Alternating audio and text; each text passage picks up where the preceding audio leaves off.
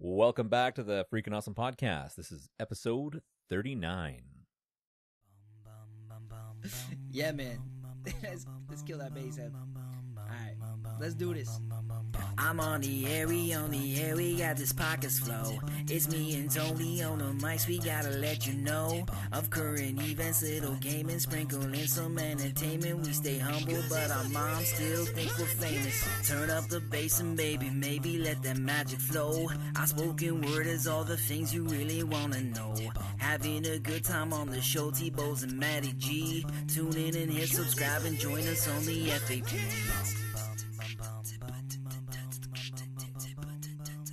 Welcome, everybody, to the Freaking Awesome Podcast. I'm your host, Anthony Bowes, and sitting across from me is nobody. Matty couldn't make it today, but we have a very, very special guest. He was going to be filling in and kind of being my co-host today, as well as a guest.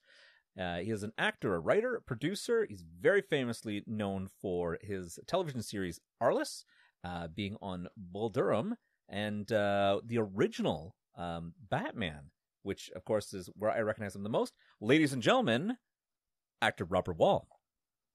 Robert, thanks for joining us today. Fine. Thank you very much. Good. We really appreciate you being on the show and taking a little bit of time out of your day. We're going to jump... Where does this show originate from? We are in Kingston, Ontario, in Canada. In Canada, okay. Yeah. Okay. So it's that's good to know. I was in Canada last September for the Toronto International Film Festival, which I've been to the last couple of years, and I like Canada a lot. I shot a couple of movies there, and I like Canada. I actually do. I enjoy being there a lot. I always remember Toronto. It was described by the great late Peter Ustinov, one of the great actors and raconteurs, who once described Toronto as New York run by the Swiss. That sounds about right. Probably just as much pollution up in Toronto. Oh, I didn't know that. That's interesting. Yeah, it's. I mean, when you think about it, based on square mileage, I think it's about the same. So there are days where it is just as brown as what you would expect to see New York in. So, but actually, when you said you were up to the Canadian Film Festival, so you were kind of up here in our beautiful time when the sun is still shining and the foliage is beautiful on the trees, and it looks quite nice out here. Yeah, I had a great time. I'm looking forward to going to it this year. I don't know. September, maybe not. We'll see. Hopefully everything will be back to normal by then. Normal? I don't think things are coming back to normal for a very long time. It's true. Will things ever be back to the way it was? Now, to your point, there might be a new normal. Yes. But I understand your point, basically. So, yes, okay. Whatever normal is, whatever definition of normal is, hopefully it is that. It varies from place to place. You know, one of the things I really love about this whole COVID lockdown kind of thing is the way the world is bouncing back in many ways. And the way I was looking at an article from India where the pollution has gone down to almost 10%. Compared to what it's normally like, and there's animals making a bounce back. There was an article in Africa where, because people weren't out and about, there were lions scattered all over the road just sunning themselves. Okay. Yeah. Well, that's good. Yeah. That's good. So it's quite amazing, they're not living in fear. That's very true. The pollution has gone down, I think, everywhere. Yeah. I'm sure it has, yeah. Right. So that is a good thing. Just imagine the impact if we did this for a full year. I mean, there might be a little bit of craziness, but at the same time, the world might actually be a little cleaner place. Yeah, I don't see that happening. Because, the moment people are going to come out, they're going to hit all the fast food restaurants, they're going to start throwing their garbage everywhere, and it's going to bounce back like crazy. I think everything. It'll be interesting to see. I'm not going to say. I expect there'll be an initial rush to go back to everything, but let's see what the residual effect of this is. I'll be interested to see what it is. Yeah, I'm actually interested on how the divorce rate might skyrocket after this. It's going to go up. Domestic abuses have gone up. Yeah. For sure. On the same time, I think crime has gone down. I think right now. It almost balances out. If this goes longer, Now, if people don't get their jobs back, crime's going to go back up. Yeah. It'll be divorces are going to go up, births are going to go up, domestic violence will go up. Yeah. I would imagine alcoholism would go up. I think that's actually already gone up. I think there was a report recently, and that's how a lot of people are being able to tolerate their families is by just staying drunk. Luckily, I haven't gone to day drinking yet. Now, I know in the States, gun sales have gone up 90%. It's really funny because I don't know. I just saw how the Canadian government is now going to start looking at potentially banning larger rifles and assault rifles, everything in Canada that hasn't been a problem yet. Or if it has, it's been very minimal. I shouldn't say it hasn't. It has been, but it's very minimal. And so it's very interesting where certain crimes go up and certain sales go up. And then now Canada's just like, you know what, maybe we're going to hold off on automatic weapons and rifles. So that's something that I'll be interested to see how that comes out too. We'll see how that plays out. Yeah, it's true. I think there's going to be a lot of pissed off people. So speaking of some people, you're always pissed off. It's true. You can't please people. At least even probably 1 or 2% of the time. No, there's always going to be pissed off people. Yeah, well, as they say, haters going to hate. We got a first article today, and to try to bring a little light humor into people's lives, the COVID-19, of course, hasn't, it's got its trips and follies, but the headline on this article is, the Testicle Festival is now on hold. So I'm not sure if you've ever heard of one of these things, and it makes me think of what was it, the Chevy Chase movie with Dan Aykroyd where they did the Great Outdoors. Never saw it. Oh, okay. It's about two brothers that get together, and they're very different opposite ends of the spectrum to have a family vacation. But this article, unlike a lot of the other COVID-19 punch-ups about toilet paper aisles being empty and all the crazy hoarding and stuff, there is an editorial team at the local newspaper in Lenawee County in Michigan in the U.S., and they had found an article that basically was talking about how one of the local fairs put on by the Legions had to postpone their testicle festival. And what this festival is all about is everything testicle. And as crazy as it might seem, the Legion would basically do this festival where they cook up a bunch of testicles, and people apparently find these as a delicacy.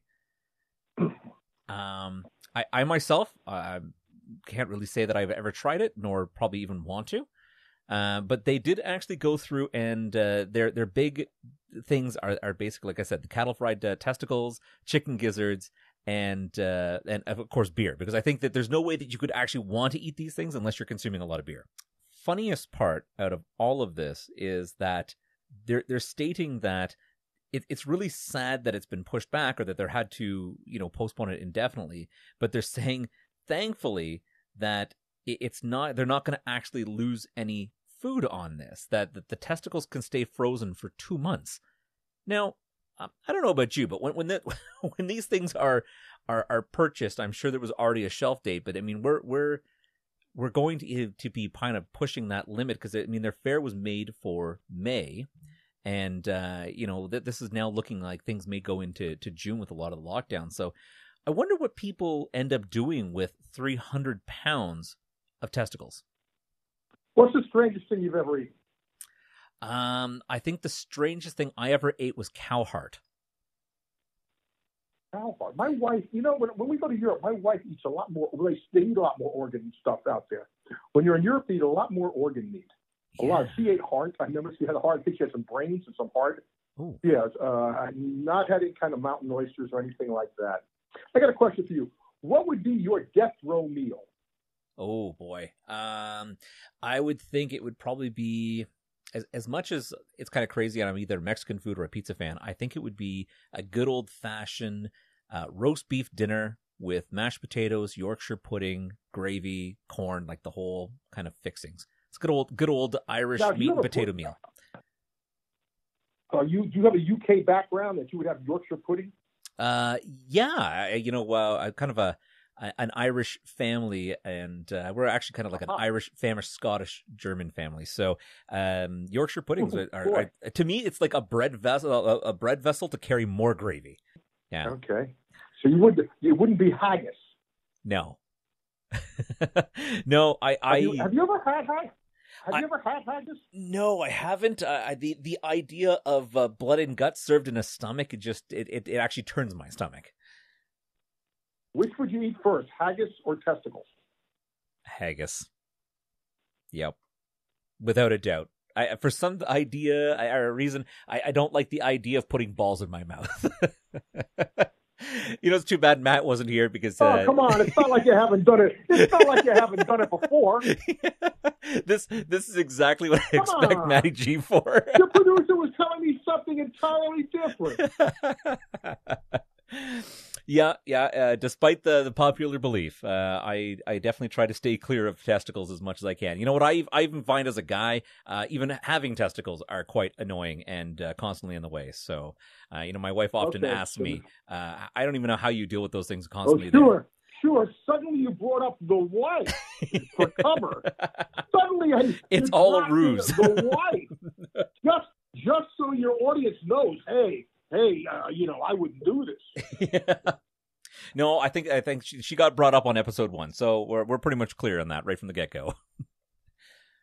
And then we go the other way. Yeah. Which would your wife? What would she eat first? Would she eat haggis or testicles? And don't tell me that. No, she's going for the balls. Okay. Yeah. Okay. I'm sure she'll appreciate you saying that on the radio, on the podcast. Yep. I think you better move on to the next item of news. All right. What else have we got here? You know what? This goes a little bit better. The headline on this one is breast implant saves woman shot in the chest. See? Now we're moving this over to a boob thing.